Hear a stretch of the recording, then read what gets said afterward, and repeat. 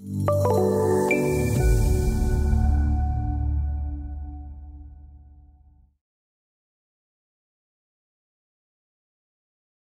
it's time to export the feature definitions and the feature symbologies in the current state they are imported so that we can complete them in a bulk editing environment with Microsoft Excel. And so to do this, it doesn't matter which order, whether you do symbologies first or definitions first.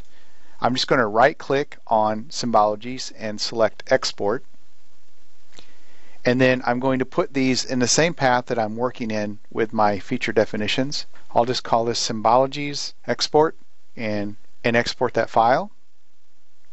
Do the same thing with feature definitions, right click, export, and save that.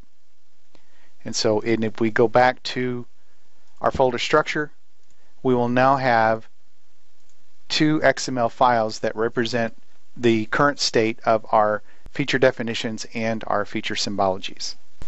This is a good time now to begin to discuss merging in some things from the delivered training and examples workspace environment to our personalized environment. For example, surface templates. There's just a couple of those that need to be created for your environment. Why not use the ones already done in the delivered training and examples workspace?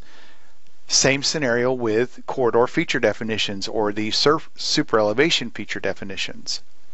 These did not exist in Select Series 4, so there's no direct conversion for those. And so what I would propose in this situation is to make a copy up here from the training Imperial folder structure of the feature definitions that are delivered, and this includes the element templates and levels as well. But the main focus here is to open this file and then export out the symbologies and the features that are delivered with the product, knowing that we may be able to use some of that information to complete our Excel spreadsheets. So following the same process to export the symbologies and the definitions from the delivered DGN library, we will right click and export these symbologies.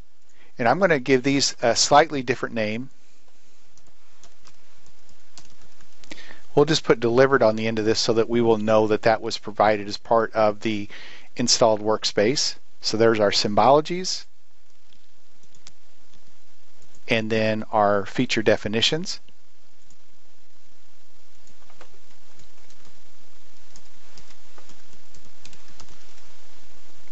And we'll save that. And this way we'll be able to merge information between Excel spreadsheets as necessary.